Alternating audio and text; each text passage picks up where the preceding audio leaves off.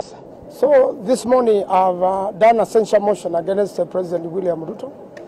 The main thrust of that motion first is based on the Constitution and constitutional breaches which has been conducted in this country. Mostly is a requirement under our standing orders 101, subsection 1, whereby if you want to discuss the conduct of the president or deputy president or a judge or any state officer, then you've got to approach the Senate through that standing order and then go on to cite the constitutional provisions. The main thrust of my petition and censure motion is that there has been abductions and killings in the country. The president is the chairperson of security committee in the country and therefore must know and is briefed on every single security detail of the country. Up to now, there are still missing Kenyans following demonstrations. Quite a number were killed by police and others brutalized, are still recovering in hospitals. And there are quite a number of bodies uncollected at the city morgue and many other mortuaries in the country for people who were killed by police during the demonstration. That has not been accounted for, and that responsibility is squarely on the president. There are also allegations of lack of public participation in the country, whereby laws just floor the house, come to the house and flow out of it, go for a signature at State House without public participation. And mainly of it is SHIF, they are done deal, SHA, all that. There has been no proper public consultation, proper public participation, and therefore it should be discussed because it is affecting Kenyans in a very big way. It is changing the lives of Kenyans, and there is a need for Senate to discuss that particular matter and show its displeasure about it so that those laws can be rectified, while the same I'm aware are also the court applications to deal with the same.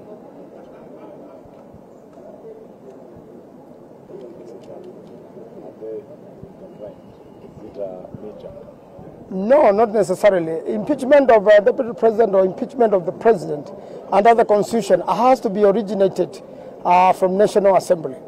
I am aware also that the attempt to impeach the deputy president has created a lot of commotion in the country. And similarly, a lot of Kenyans have expressed that if you're going to impeach the deputy president, then impeach the president too, popularly known as Kufa Ndereva Kufa Makanga. And therefore, I believe quite a number of members of parliament also who are displeased with these moves and who have enough grounds to impeach the president are also going to move a motion to impeach the president. I'm aware also the speaker made statements in relation to the impeachment of the deputy president in Machakos, whereby as an arbiter, as a referee, you cannot determine which team is winning even before the game begins. And therefore, that also calls for action so that we all act within the Constitution and that we follow the law, we abide to the rule of law so that the country can be managed better. So any member of the National Assembly willing to also impeach the president, they are free to do so. I want to assure Kenyans, I have heard about the petition. There are no grounds, absolutely, to impeach the deputy president. It's a political motion, and I believe also an impeachment against President Ruto can also be a political motion. Ordinarily, that's how politics works when Kenyans are not happy with one thing or another. Right now, Kenyans are very unhappy with the abductions, and there is a need for there to be a national conversation on the same. Kenyans have to be safe in this country. The president has to disclose who are these abductors, where do they take people, how many people have been killed by the abductors.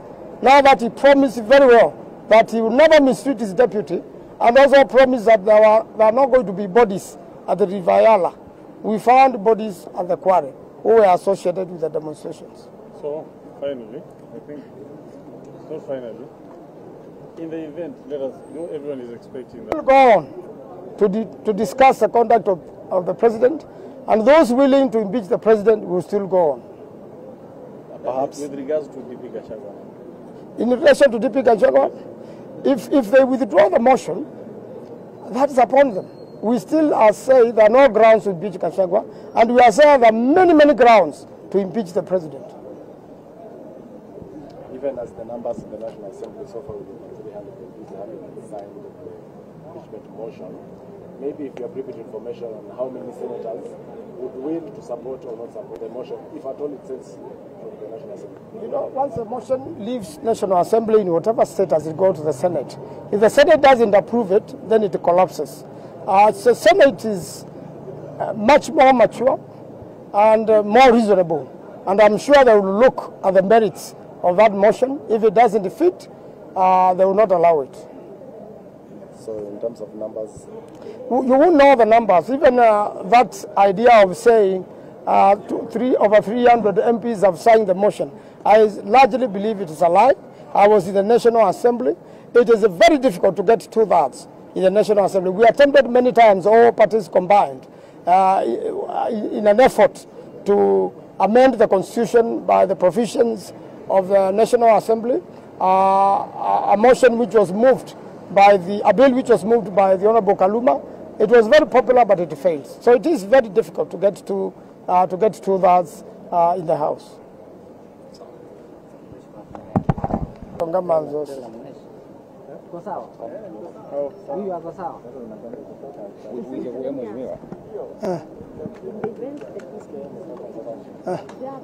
Kama sitwani Daniel Kitonga Manzo, Senator wa Makwiny, anaenda kwa sababu ni uamuzi ine kiasenza motion ya President William Ruto nundu wa muno abductions ila siende kutewa kwa airport na vile sha na chief ila siete tokula kyandu patatiwa katiba ka Kenya na baizi ngito na unene ya kiu ate wetete motion kulingana na order 101 subsection 1 ya Senate standing orders na ende katiba ka Kenya ngakoti kula kwithito no paluku yulwa serikali ya President Ruto na kemwene na muno kwa siakana andu alama na iwe ni polisi andu alama abducted iwe ni polisi andu on the na la au president nondo ni wonga security yandi ni walite investi na ni walite lesi ya Kenya meba na nondo mwene ni waiti andu baika twa rivayala ingi ni waiti ndaka thinyande piti wake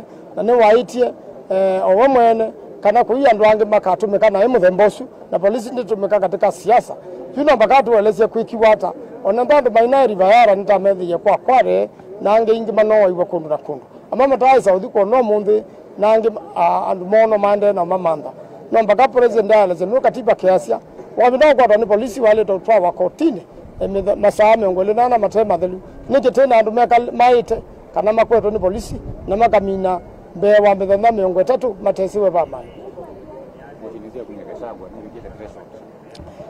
nenda kwa sia motion nzi ya Gachagua ndike kwate kana haikitumia na kimwe cha kimeo kitu na utuma Gachagua impeach na anda parliament kama impeach kisiasa koti kama mtunga